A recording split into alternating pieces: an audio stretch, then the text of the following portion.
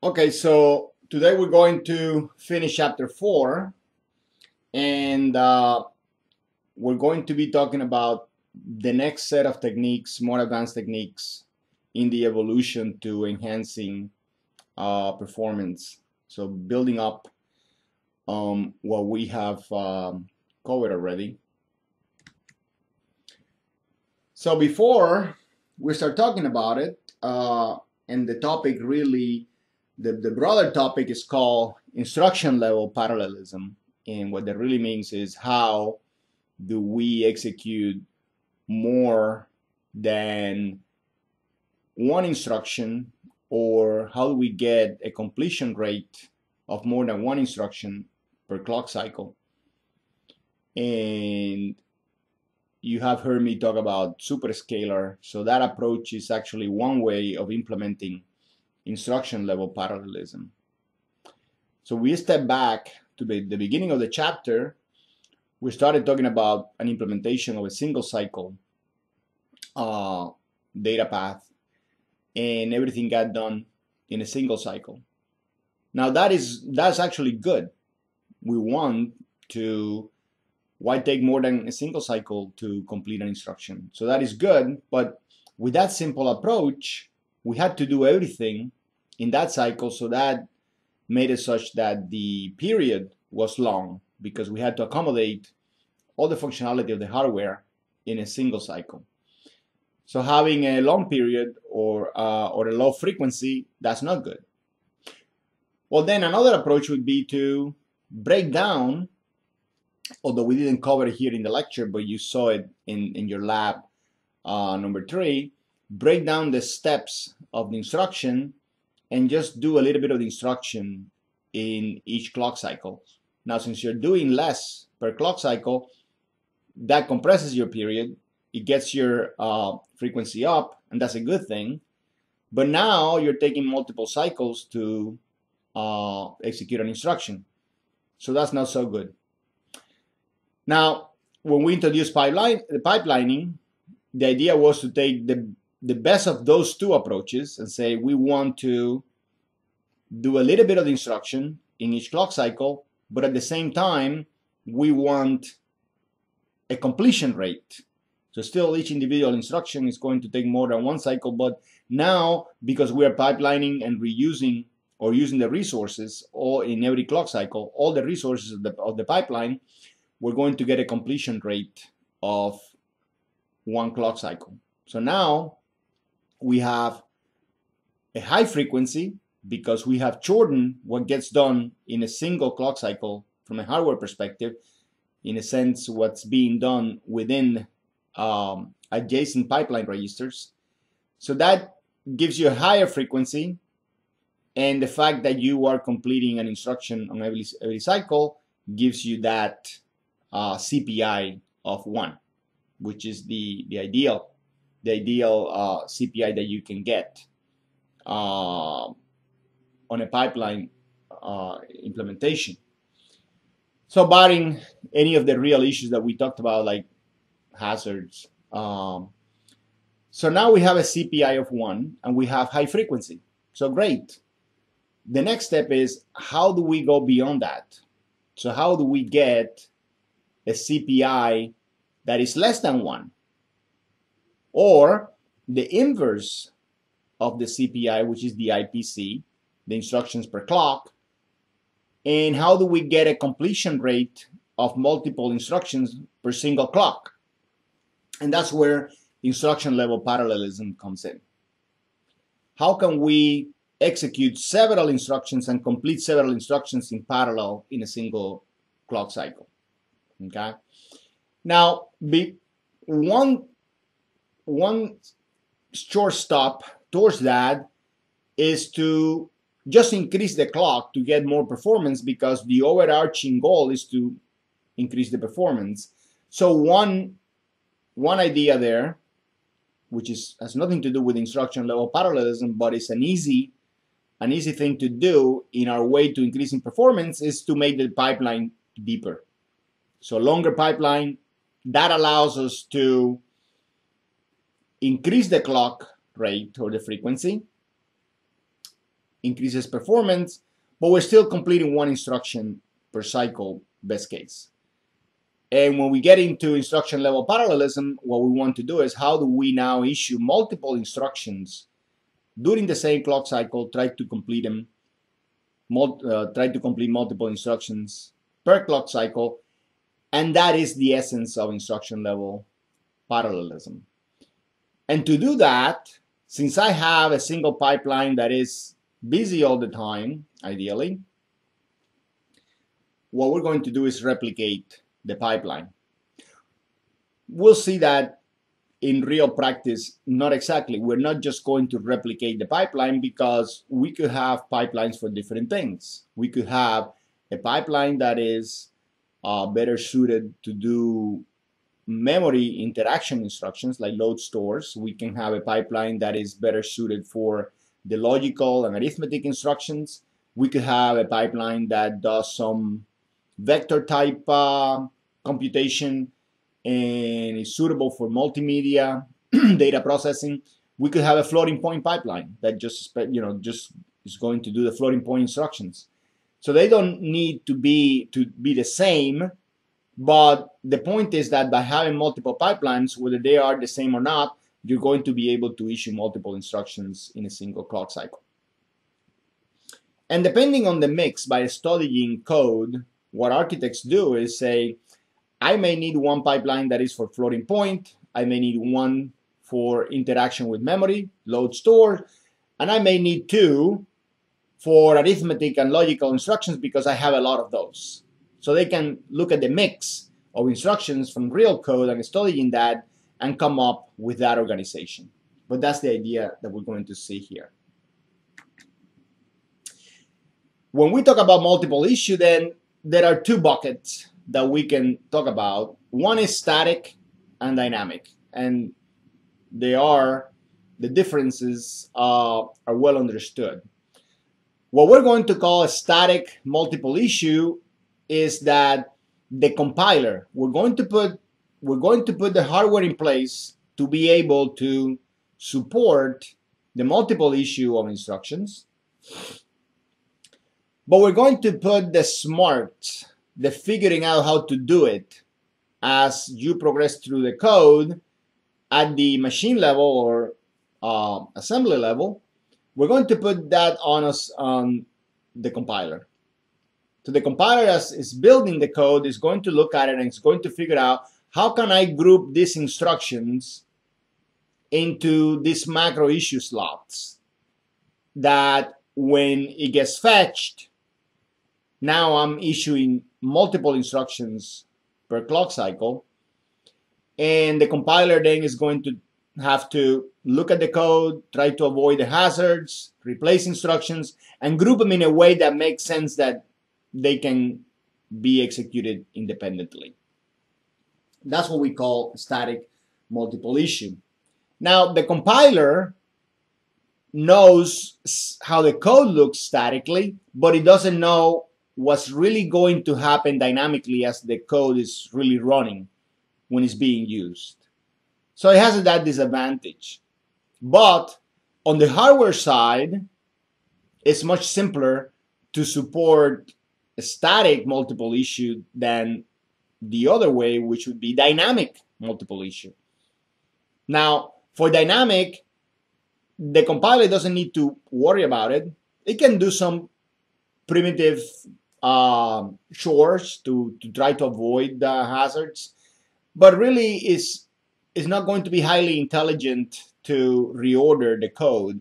It is hardware in the actual CPU that is going to be fetching a stream or prefetching instructions and looking at over a close degree of locality, spatial, temporal locality, which we'll talk about in chapter 5, at that code stream, and is going to try to dynamically reorder instructions to issue multiple instructions to the pipelines that are in parallel. And then dynamically also is going to try to resolve the hazards. So let's look at those two approaches.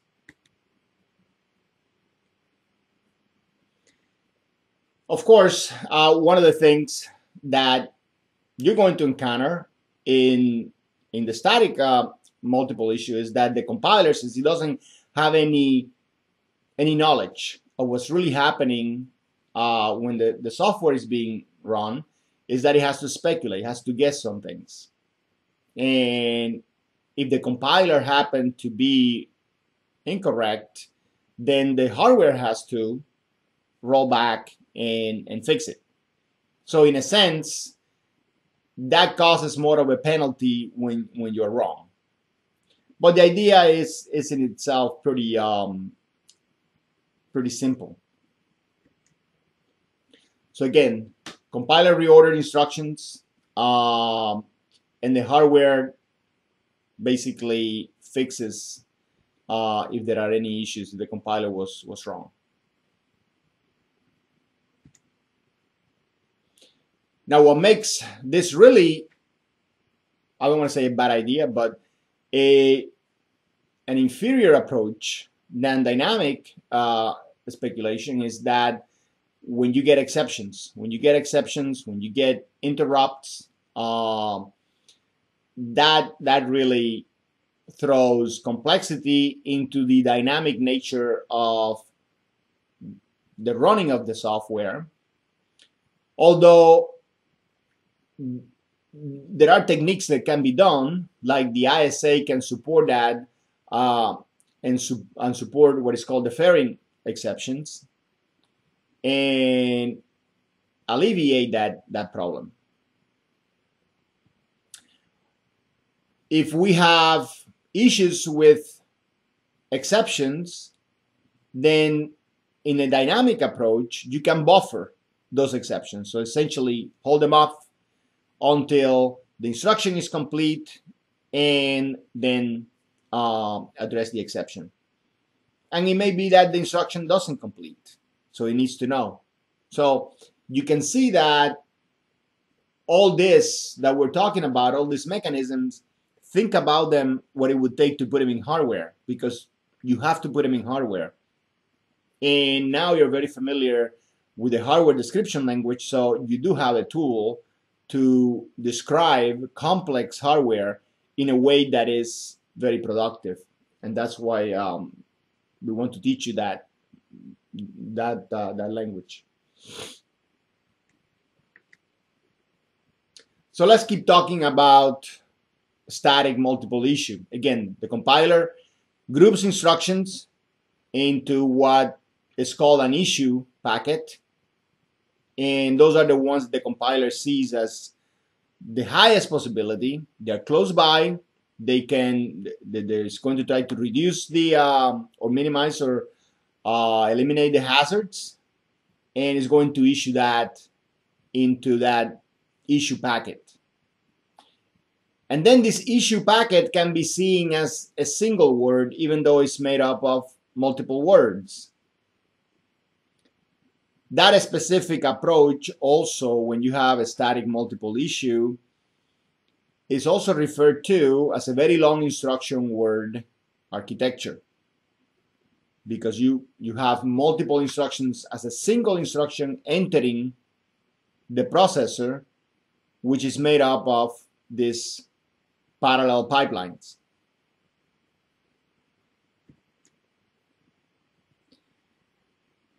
So again, compiler must remove as many hazards as it can and reorder and the instructions, come up, build the packets, and the main thing is it has to be much more sophisticated than when it doesn't have to worry about it. And then if it cannot fill the issue packet with useful instructions, then you just put an OOP, an operation instruction in that for that, and it sends them in. The ISA, of course, needs to support this, but perhaps the most important thing is that the compiler needs to know now a lot about the implementation of the pipeline as a multiple pipeline implementation of the processor. So it's not, the knowledge of the compiler doesn't end at the instruction set. It needs to know about the implementation. So that information needs to be communicated as part of the overarching instruction set architecture specification. So let's look at a simple example with instructions that you are familiar with, and with the LegV8 subset of the ARM ISA that we have been looking at. You could envision making your own multiple issue architecture or implementation to support 2 concurrent instructions in the pipeline. And we'll see that what we have been looking at is pretty simple. So we don't really even need to replicate the pipeline. We just need to replicate some hardware and some resources in some of the stages of the pipeline. But one way to approach this example, and at least illustrate that in the hardware that you have been looking at, is to say we're going to be able to, on the same stage or through the same pipeline path, we're going to be able to execute an ALU or branch instruction together at the same time as one load store instruction. So you can think of this approach is superimposing a pipeline for the ALU on branch instruction and a pipeline for the load store memory interaction instructions. So if you look at it, in the pipeline stages that we have looked at, instruction fetch, decode, execution, memory and write back, we have, if we order the code statically, so that we have an ALU or branch instruction, and the next one is a load or a store, then we can fetch them at the same time. So this gives you the idea of the parallel pipelines. We fetch them at the same time, we decode them at the same time, executing, do the memory part and the write back, and so on. Okay? So you can see that when you get here, if you can sustain this, you are completing 2 instructions per clock cycle instead of 1. So now your performance has doubled. Of course, that's assuming that you can come up with this, and again, for a static instruction level parallelism approach, the onus is on the compiler. But that will give you an idea of what we're talking about for the hardware that you have seen. If you wanted to look at the hardware support for that, here we have to replicate the sign extension, because one is for the load and store, and the other one is for the ALU type instructions. We have to replicate the ALU because we need to build the address for the load and store, while this one is doing the arithmetic type instructions. We know that the arithmetic type doesn't go through the memory, but this one does. This is the load and store, and then these are the 2 write back paths. We also have to make our register file more sophisticated, so we can actually have dual read ports and dual write ports. And again, here we have the 2 outputs that get read and the 2 outputs that get read for the memory. This is for the ALU, this is for the memory type instruction, and we have to replicate that hardware. And as we work backwards, then here from the instruction memory, we need to be able to fetch the 2 instructions on a single cycle. But that gives you an idea. Of course, this is a simplified diagram, But that, at a minimum, these are the beginnings of what you will have to start thinking about to replicate hardware to support the dual issue in the data path, the pipeline data path that we have been talking about for the leg V8.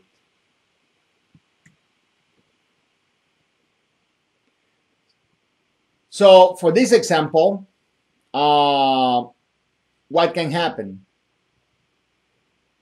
We can still do forwarding. So we didn't draw all that, but all the forwarding mechanism that we discussed can still be used. And we would have to address that for each path for the ALU type instructions and also for the memory type. We'll have to manage the stalls for the load type instruction, as we saw before. Okay? So we still have to do all that. But the key is to be able to schedule these instructions in the way that we showed at the beginning, alternating between load store and ALU or branch instruction, or vice versa.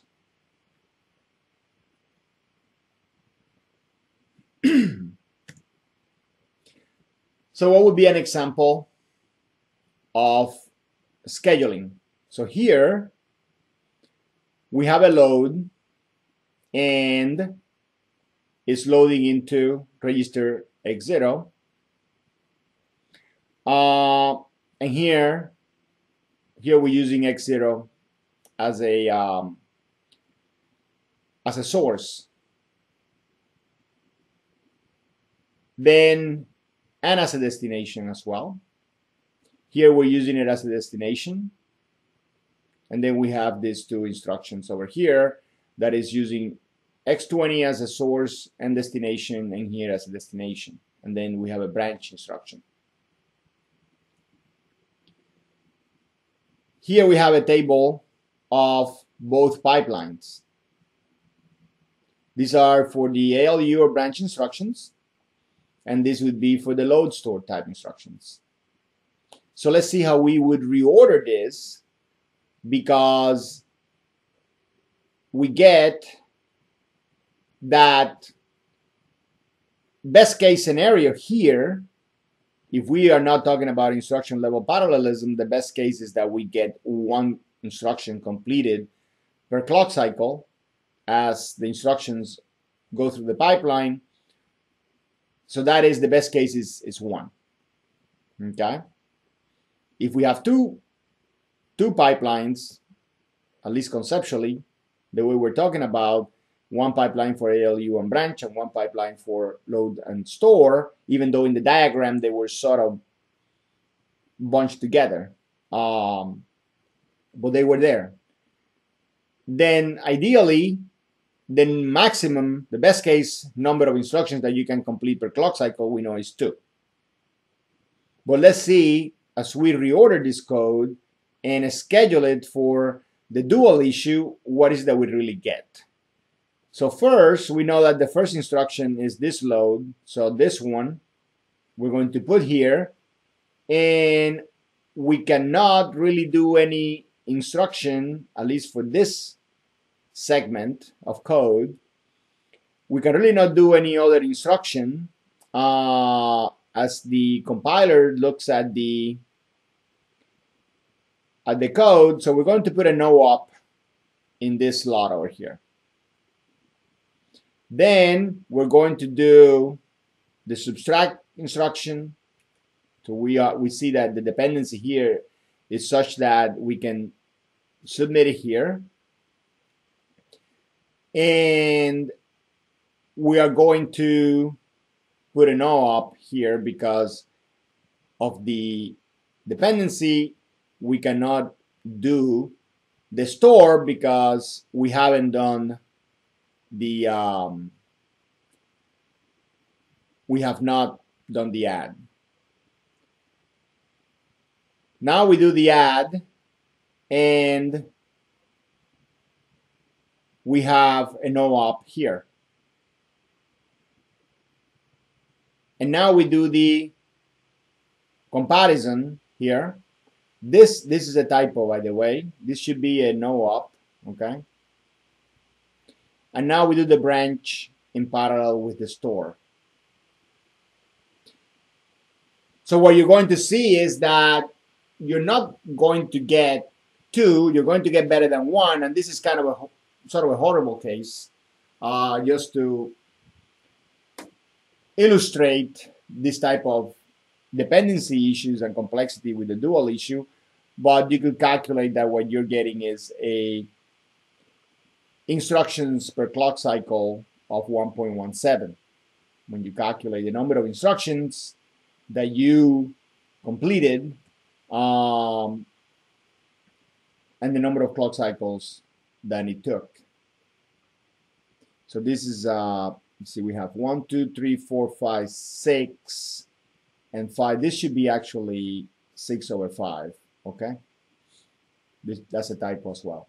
And whatever that is, 6/5, I'm not sure if it's 1.17, but you can see that it's going to be greater than 1, which is the best case that you get without a dual issue, but you don't get quite the best case, which is 2 for dual issue in terms of instructions per clock cycle, or IPC.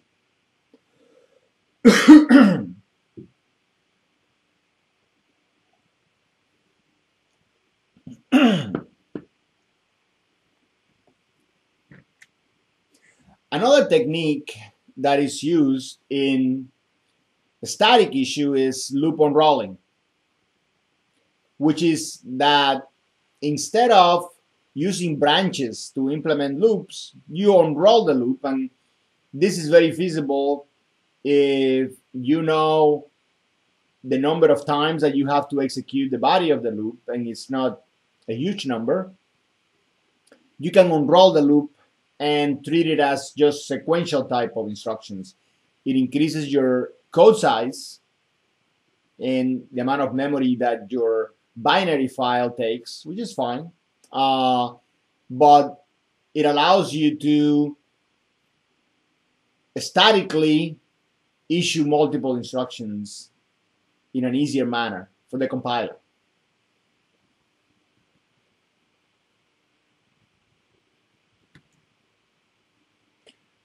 So let's look at an example of loop unrolling. You can see instructions like this, and you may end up with an IPC of close to 2. Okay. Now loop unrolling does cost more registers. So that's the price that you pay, or one of the prices that you pay. And that is fine. Normally this type of ISAs support a large number of registers, so this is feasible. And I think that these instructions here are typos. They should be no ops. And then we will count the number of instructions and the number of cycles, and we will get the IPC.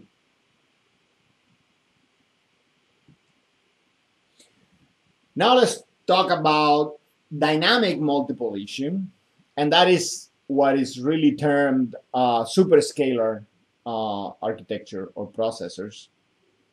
And as I mentioned at the beginning of today, that's where the processor has hardware in place to decide how to issue multiple instructions during each clock cycle, avoiding hazards. So again, the compiler doesn't have to worry about it. It can help some, but the main responsibility of doing this is on actual hardware that exists in the processor.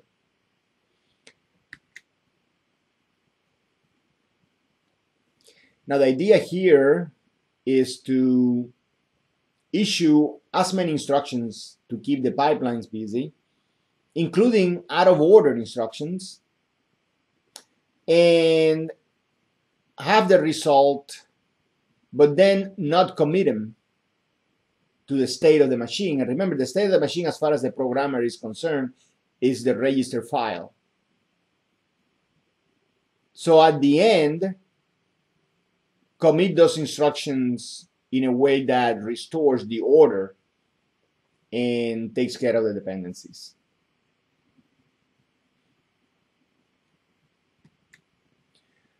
So one organization that is largely used, and you will see some examples of that later on today, and certainly, and they are very busy examples because they are of real processors.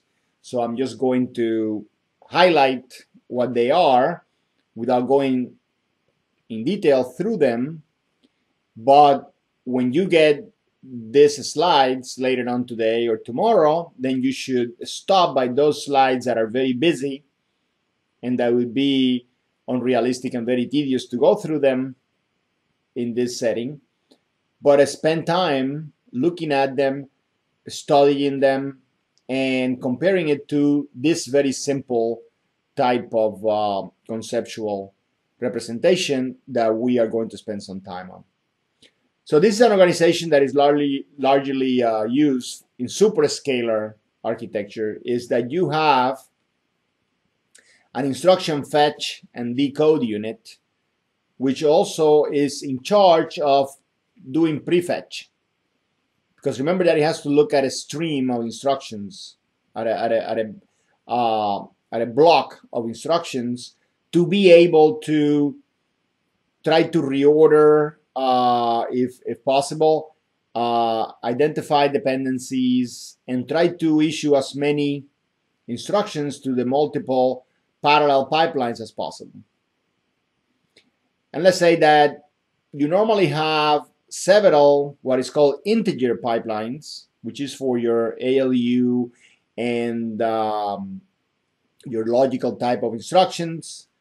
You normally have a floating point pipeline, and you have a load store type of pipeline for interacting with memory.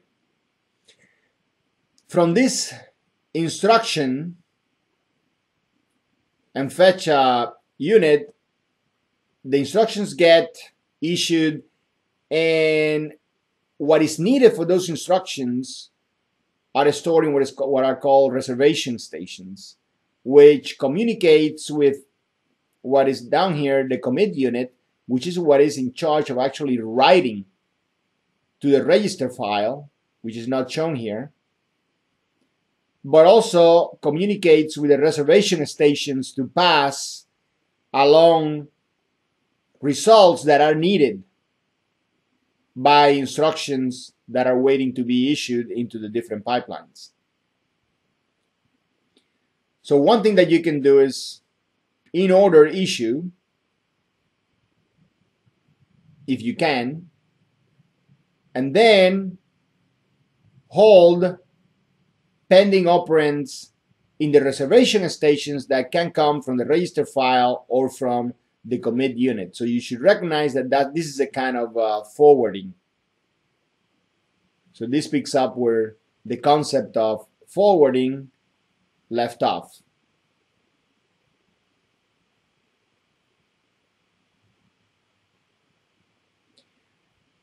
And then at the end, the commit unit reorders, is holding the results in a buffer and reorders that buffer and actually writes to the registers. So that, and there are specific algorithms that are beyond the scope of this course to manage this mechanism. So one such algorithm is called Tomasulo's algorithm, and you can look that up and study it and learn about it, but it is beyond the scope of the course. But we just want to show the concept of how one possible concept, the most popular one really, on how to approach the dynamic scheduling of multiple instructions in superscalar architectures.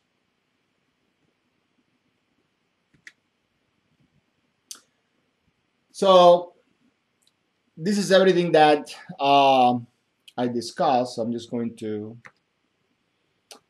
go through these slides swiftly. Um, Speculation refers to, of course, the issuing of instructions, speculating that a hazard is not going to occur.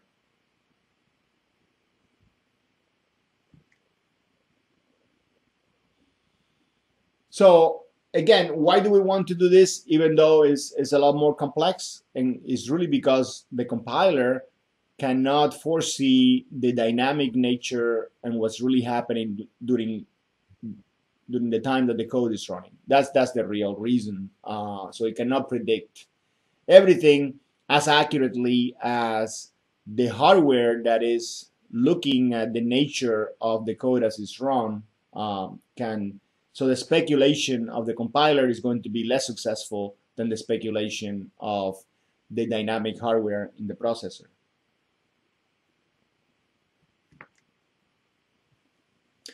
So does this work? Well, as you saw this example, yes, it works, but you're not going to get the ideal just because you have 5 pipelines in parallel. You're not going to be able to sustainably complete 5 instructions per clock cycle. But we'll take anything that we can, and even if it means putting a lot of complex hardware in the processor, because it is inexpensive to put this with the number of transistors that we can afford on chips. So that's the real reason. It doesn't work probably even close to the theoretical limits, but again, it works well enough that it is worth putting it in, because again, we can afford to put a lot of transistors on chips. It does increase power. These approaches are complex, and there is a point that there is so much that you can do.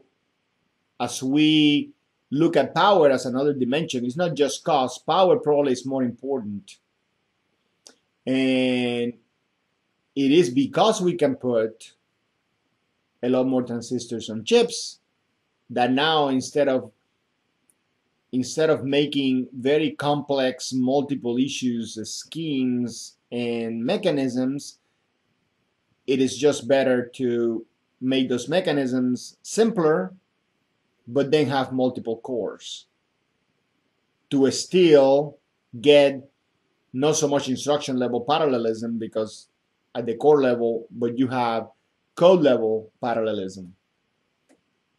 So if the parallelism is looser, it goes back to putting more the onus of the compiler to make use of it, and that dynamic goes back and forth. But it gets to the point that it is, from a power perspective, it is more efficient to put more cores.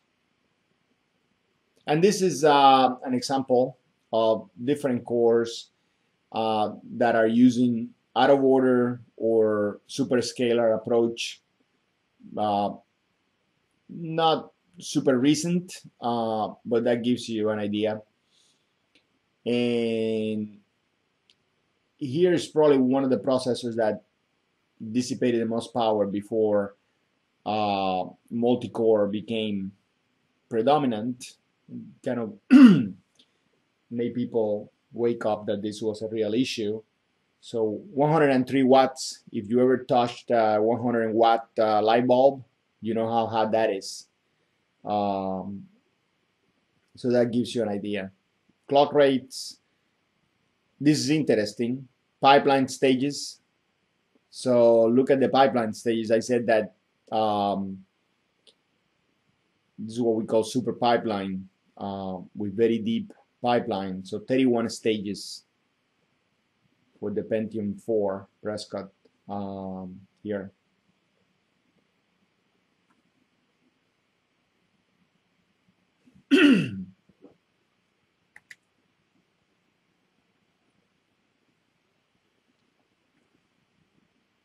Recent and maybe more relevant is an example of multi-core implementations of more recent processors. So here we have the Intel Core i7 targeted to servers and the cloud, so not to the PC.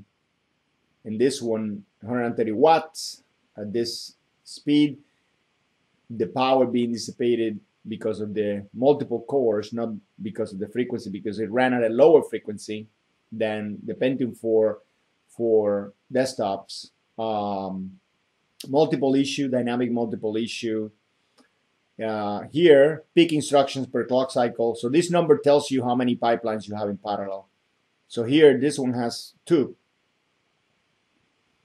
And each pipeline has 8 stages. This one has 4 pipelines in parallel. Each pipeline has 14 stages. Okay? This one uses static. This one uses dynamic and out of order, and it speculates. Some of the issues and techniques that we have discussed about brand prediction. So 2-level brand prediction. This one says hybrid. I'm not sure what that really, but that could mean a number of things.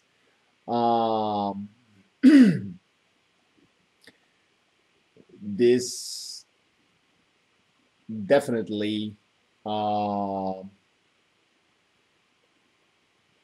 this is for mobile devices, so definitely with clock rate, very conscious of power. Just the one ARM core, the 100 milliwatts, and of course they're talking about the core here that you implement and put in all the chips. There is a lot of the power that is because of the actual buffers to come in and out of the chip that this one would have, this one. So it's not an apples to apples comparison. This is my point here, okay? Some information about the caches, up to 3 levels of cache here, 2 levels here. We're going to see in the next chapter everything that you would want to know about caches. We're going to talk about it and more. So this gives you a contrast of 2 different processors for 2 different, very different applications. This is for mobile devices, very low power per core to be integrated in some other chip for a specific mobile devices. This is an actual physical chip to be used in a board to make a server that you would put in a cloud type of server farm. And these are some examples of the actual implementation of multiple pipelines. So here's that instruction fetch and prediction unit, the instruction decode. And we'll see what the TLB is. That's the translatable look-aside buffer. That is related to the cache and to the virtual memory. So that we'll discuss that in chapter 5. Here we have, so here's just the instruction and fetch and prediction. Here we have the instruction decoding, and we have a floating point unit here and an integer unit and load store together here. So that is the on ARM Cortex implementation, and some data from benchmarks. So again, we have two conceptual pipelines. So the performance, the ideal CPI is 0.5. So that's this one here. That's the ideal CPI. And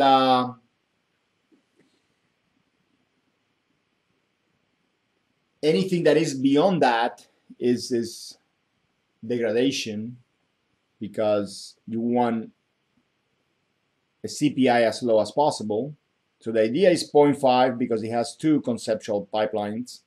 But as you run a specific software benchmarks, you can see the different levels of degradation on real software.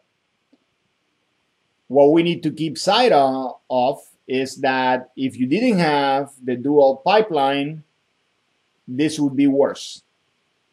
So any improvement is good improvement.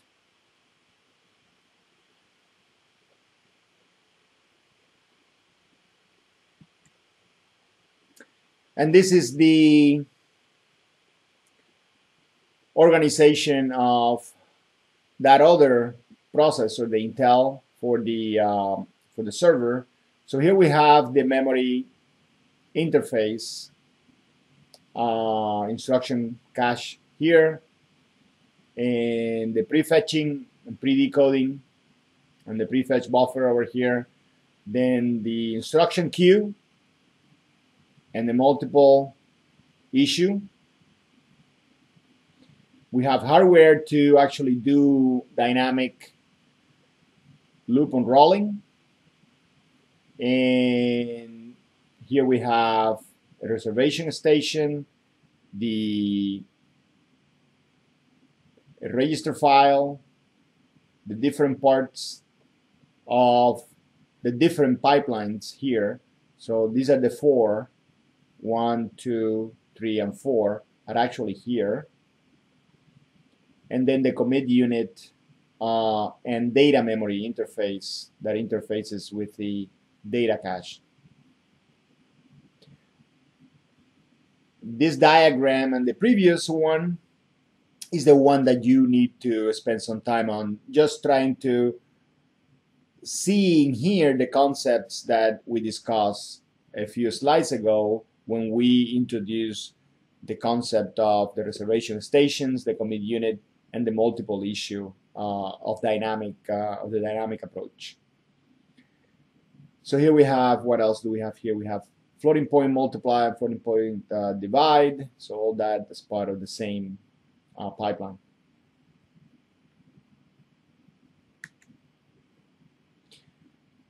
And here's some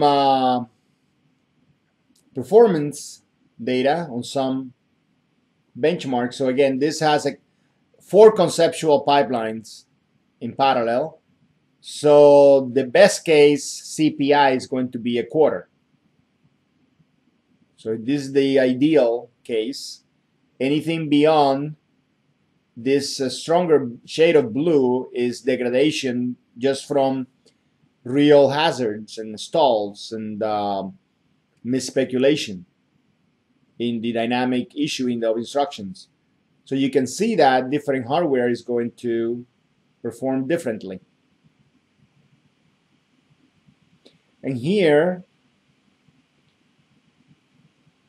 is the penalty because of branch misprediction. So you can see the different percentages for different benchmarks. And very well said and stated, this percentage because of branch misprediction is what is called wasted work. So but it's a real part of just dealing with the nature of a software that is running in real time.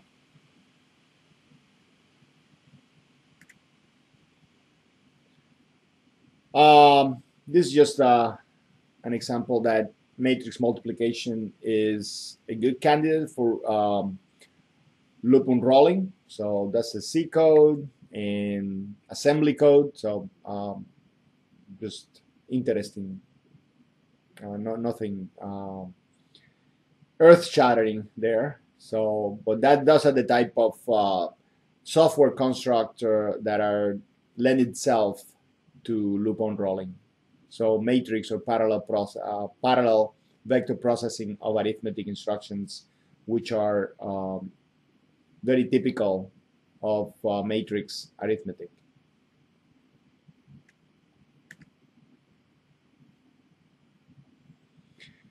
And this is the impact of code that is not optimized. So what amount of gigaflops, or this would be billion of floating operations per second, Unoptimized code, optimized, and optimized with loop unrolling. So you can see that it's a sizable performance increase, more than 2x.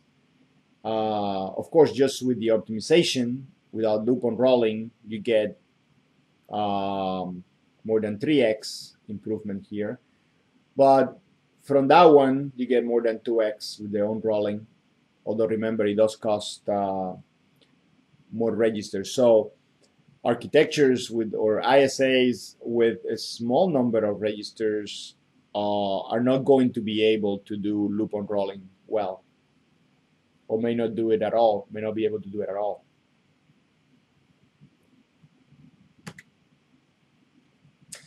So as we round up or finish up the chapter, some final ideas. So hopefully you can appreciate that the actual concept of pipelining is easy, the basic idea. It is this hazards and the nature of software running in real time that make it hard to actually get that or get closer to that ideal benefit. And again, it does require complexity, hardware complexity, to manage that at the hardware level. So as we were able to put more transistors on chips, we were able to implement more sophisticated hardware approach for dynamic multiple issue. And when it got to the point that power became a problem, then we sort of stopped making more sophisticated dynamic multiple issue designs in favor of just having more cores.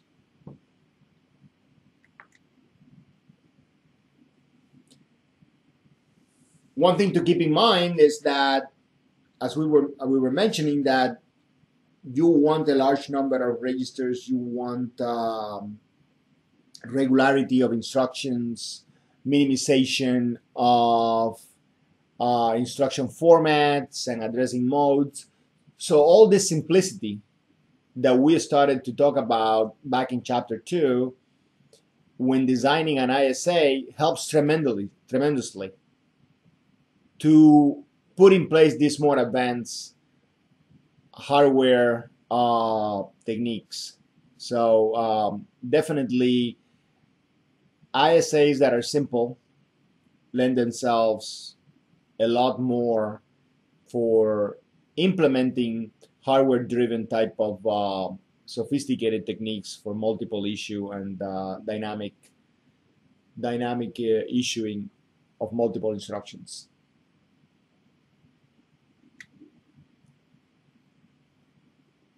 So all this is interrelated. The ISA influences what type of actual hardware design you can come up with for high performance, and vice versa.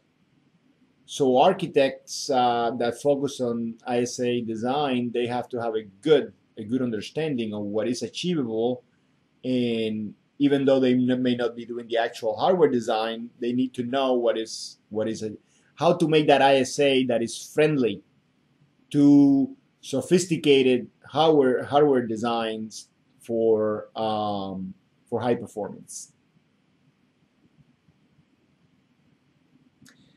And this is the end of the chapter. So we are going to stop here, and I'm going to see if there are any questions.